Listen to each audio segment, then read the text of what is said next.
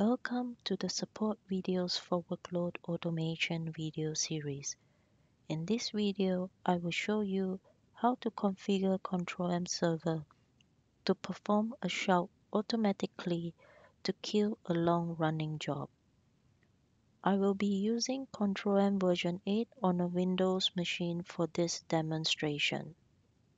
On the Control-M server, go to Command Prompt, enter ctm-sys, select option number 1, which is Shout Destination Table. Select option number 1, Create and Modify Table. Select System as the default by pressing Enter and press Y. Here you will see a list of Shout Destination tables defined. In this demonstration, I have pre-configured the Shout destination as follows.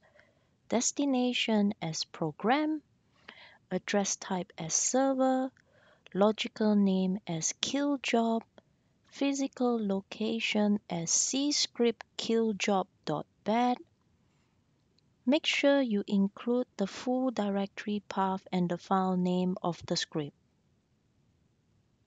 In this example, I have created the killjob.bat script on the Control-M server under cscript directory.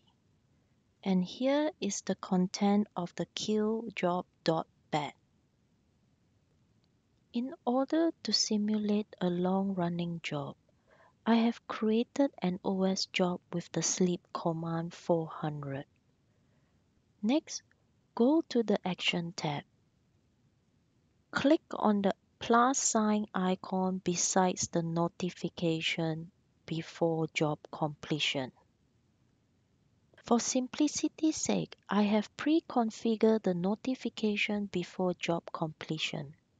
In this example, I have selected when job execution time is greater than 1 minute, destination field, kill job.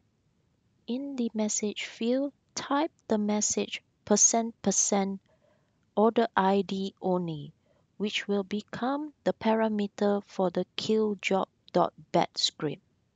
Important note, do not insert any other string into the message field, else the shout will not work. Next, select the desired urgency level. Click OK. Then order the job.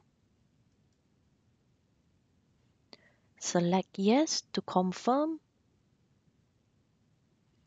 and select Order.